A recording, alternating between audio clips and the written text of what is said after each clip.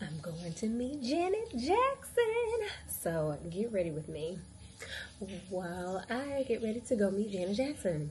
You guys, I am so excited, okay? So for as far as I can remember, Janet Jackson has been my absolute favorite artist, like since I was a kid. And so much so that I have a cassette tape with me singing the Control album, the whole thing, top to bottom, okay? Like it was karaoke before karaoke.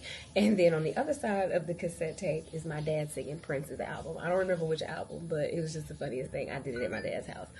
So she's just always been my absolute favorite performer. I grew up loving her.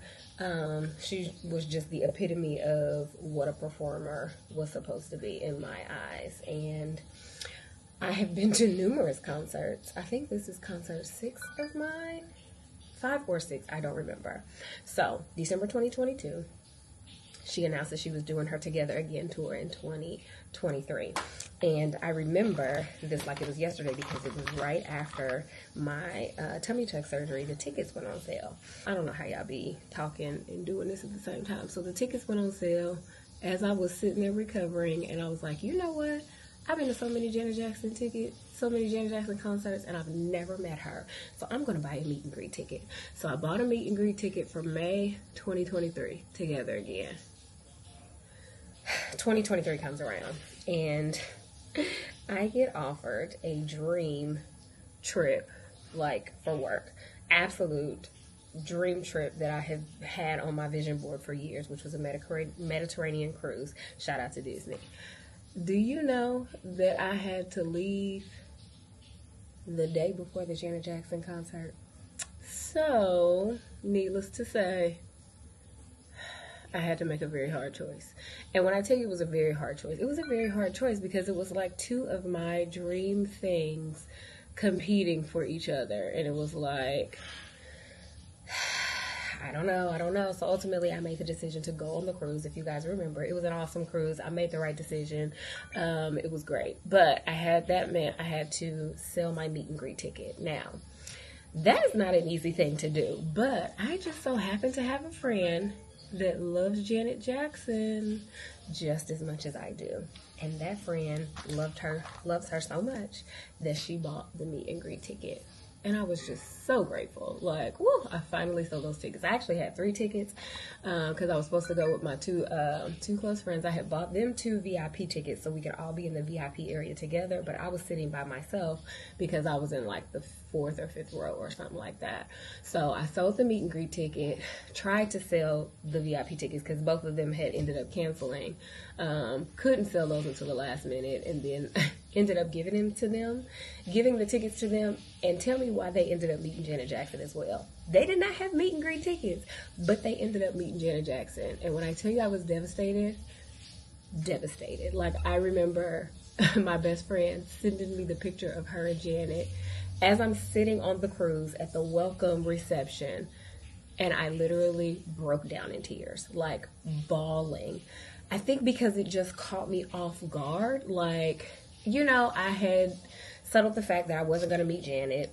I didn't know if this opportunity would ever come back again because most artists don't tour back to back. So I was like, this could be her last tour, and I might not ever get a chance to meet Janet Jackson. So, you know, I had already like worked that through my head, and I was already a little bit sad. And then I was mad because I couldn't sell the VIP tickets. So I was annoyed by that. I ended up giving it to them. And then when she sent me that picture of her and Janet, I literally just lost it. I was happy for her, but that was not supposed to happen. Like, they did not pay for VIP meet and greet, okay? They were blessed with those tickets, and somebody just allowed them to be back there. So it worked out for them. It was awesome, but the news was devastating to me. So fast forward to January of this year, I see that she brings the tour back, and I'm like, Lord, are you doing this for me? Because for an artist to do the same tour back to back, to do a meet and greet back to back, the same, like 1 year after another, I feel like that doesn't happen very often. So I bought another meet and greet ticket. Now, the kicker is she came to Indianapolis. She was just there last Sunday. But I was originally supposed to be at a vow renewal and Turks and Caicos that ended up getting canceled. So I didn't buy a meet and greet ticket for home because I was going to be out of town. I was like, you know, at this point, I'm just going to get a meet and greet ticket wherever I can. Because, you know, when the tickets go on sale, it's like, you got to get in there. I ended up scoring a Boston ticket, which is why I'm here in Boston. And then later on, that vow renewal ended up getting canceled. So I could have went at home, but, you know, things happen. So I'm finally going to meet her after what seems like 2 years. Almost 2 years of me waiting to meet her, wanting to meet her, being disappointed because I didn't, and all of that stuff. See, this is taking me too long. I don't know how y'all be doing y'all makeup and telling stories at the same time because it just slows me down, okay?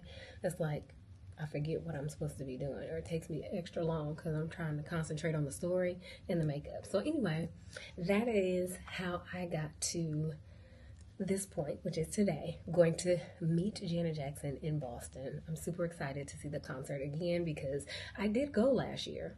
Me and hubby, we did go. We went in Nashville because I was not missing the tour. I was like, if I can't meet her, I still need to go to the concert, and it was great. So I am really looking forward to seeing her again and seeing Nelly. This will probably be I think this is my first time seeing him. So yeah, that's the story. Let me show you the outfit. So I made the commitment to not shop for this trip, okay? I was like, I'm shopping my closet. I'm just gonna pull everything I have out of the closet. I mean, I did buy my shoes. That was the one thing because I needed some better sandals. But everything else has been in my closet, okay? So what do you think? I don't know where I got this from, but I've had it for like 5 or 6 years. Probably like a Marshalls or TJ Maxx. It was somewhere like that. I really don't remember, but I feel like it's perfect, right? Super cute. I have just a Target like black tank under, and then these Abercrombie shorts. They're stonewashed black, but I like the look. I did try it on with like solid black, but I think this gives it just a little bit of edge. So I went with the stonewash, and yeah, like I said, Steve Madden sandals, super cute. Goes with all of the gold detailing. And oh, let me show you my bag. Bought these bags off Amazon. These belt bags, they have the small ones or this size. This size was a little too big because it's just not functional like it needs to be. My phone doesn't even barely fit in there. So I'm like, if I'm gonna be holding my phone anyway, let me just wear the smallest one.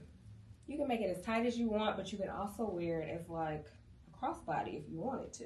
All right, so here's the look.